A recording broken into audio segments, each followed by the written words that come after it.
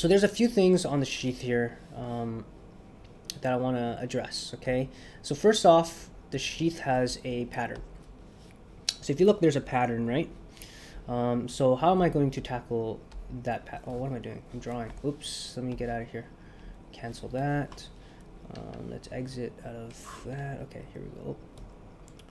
Okay, so there's this pattern going on here. So first off, I'm just going to check to make sure that this works. So the leather, where's the leather? So this is the leather here. I'm going to create a new, fill layer inside the feather. Did I create that? No, it's right here. So what I'm going to do is I'm going to put this inside the leather. So because I have a layer with a mask already on it, it's only going to apply this layer onto the area where I have the leather. And what I'm going to do here is I'm going to add a black mask to say don't apply this material to anything yet. I'm going to go to the actual fill. All I want really is height and normal map on this for now. And I am going to, how do I want to do this? How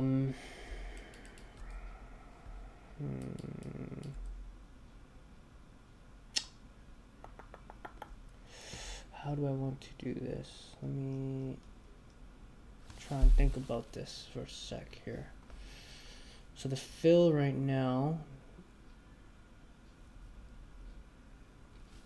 Okay, so let's just test this out. If I throw in an alpha, let's pick something that's close to that. So it's kind of like that shape.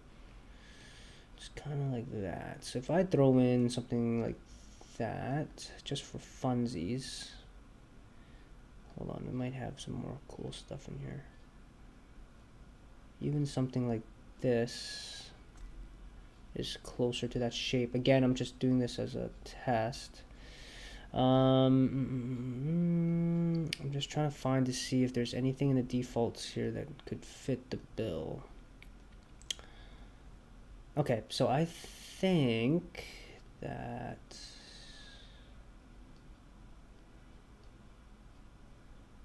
I think what we had up top is probably best suited for it. So I'm gonna go back up here and we're gonna use something like this. We're gonna throw this into the height. Right, so we're gonna throw this into the height. No, that's not gonna work. That's not gonna work. It's not gonna work.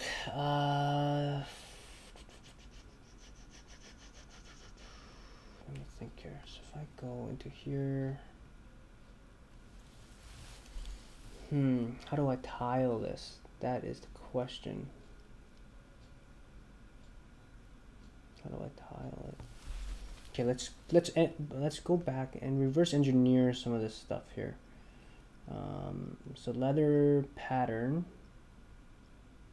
So this is the leather pattern that they have, and they're just kind of scaling it about 10 times with the height. So if I go to here and then I do throw this into that, because this is black right now, I'm not seeing it. So that's the problem. Okay, so let me just undo that. So let's go in and let's paint. So this is the mask. So I'm going to paint the mask. So I'm going to go add paint. And I'm going to go to selection mode. And I'm going to select. Okay, so actually I have a mask that's already pretty good. So I'm just going to.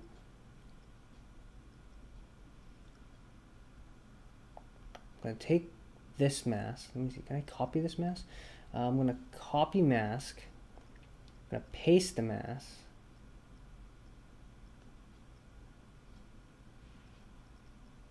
See if that works. Okay, so that works.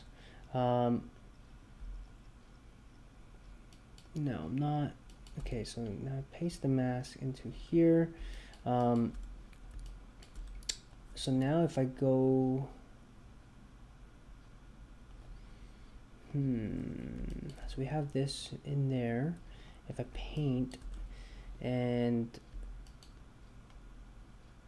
okay, let's just try it. So now if I throw this into the height, you're gonna start to see that it's trying to add some stuff into there. So now if I scale this up to I don't know, 20.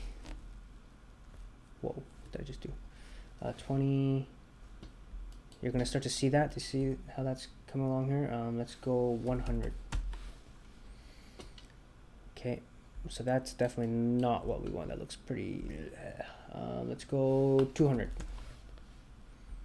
So now it's scaling it pretty bad, pretty bad. Okay, so I'm just gonna adjust this here. I'm gonna go add, and I'm gonna remove. I'm gonna go black from the mask. I'm gonna go object. I'm just gonna delete that there. Come on. There. See, so now it's only showing inside the areas that I want it to show, right? So I'm just gonna go to the height here, or go to this mask. And this shape is definitely not the shape that I want, right? I mean, I can play with the curves and stuff like that to make it more or less like it.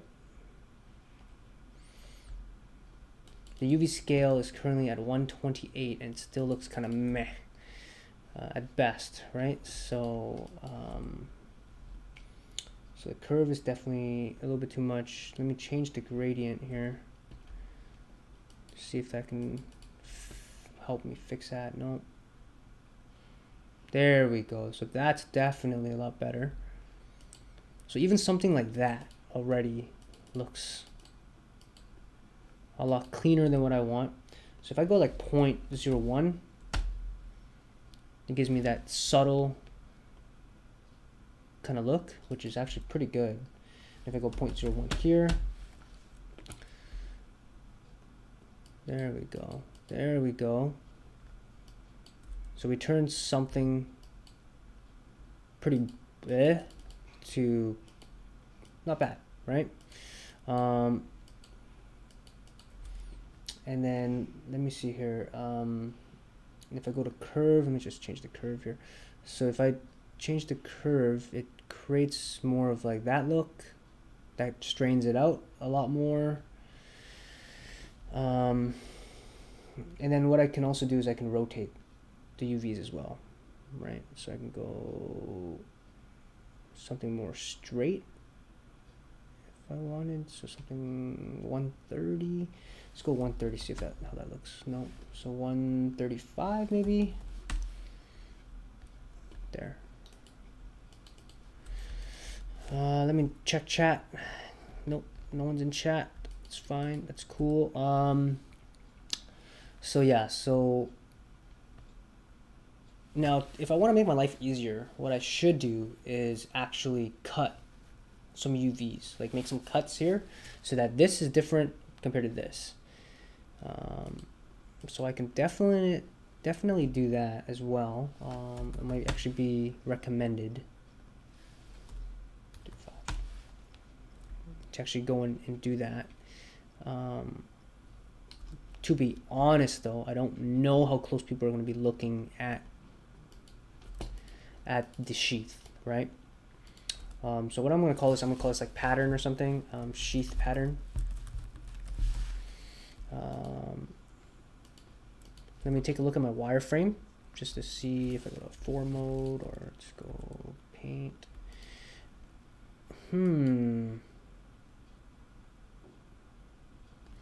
If I just go in,